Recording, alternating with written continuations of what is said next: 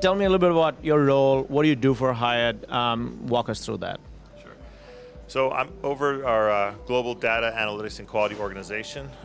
We primarily use QuestionPro to collect. We initially used it to collect evaluation results. So it's our sort of our front end for all of our quality surveys. We also use it for new hire training, for attrition, exit surveys, lots of different HR functions, training functions. So we use it quite a bit. Got it. And is it primarily in the context of a call center, or what do you? Can you help me understand that? Yeah, in our contact centers, correct. We have right now we've got 7 hubs globally. Got it. Roughly 1,200 employees. So we've been clients since 2009. We've had a long relationship with QuestionPro. You tell me what works and what doesn't work vis-a-vis your QuestionPro kind of relationship. Yeah, one of my favorite things about QuestionPro is I love with the survey forms, just the amount of options you have. It's very configurable. It's very robust. You can use branching logic. There's just so many different options and ways that you can tweak it to meet whatever survey results you're intending.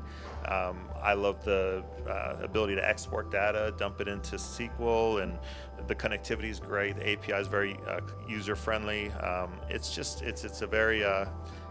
very intuitive, very user-friendly form. If you want to stand up a survey, it is so simple. I just created one yesterday. Within maybe 5 minutes, I stood up a survey, blasted it out. It's very simple to use. Is there anything that you don't like about QuestionPro? Come on. What can we improve on? There's things we can definitely do.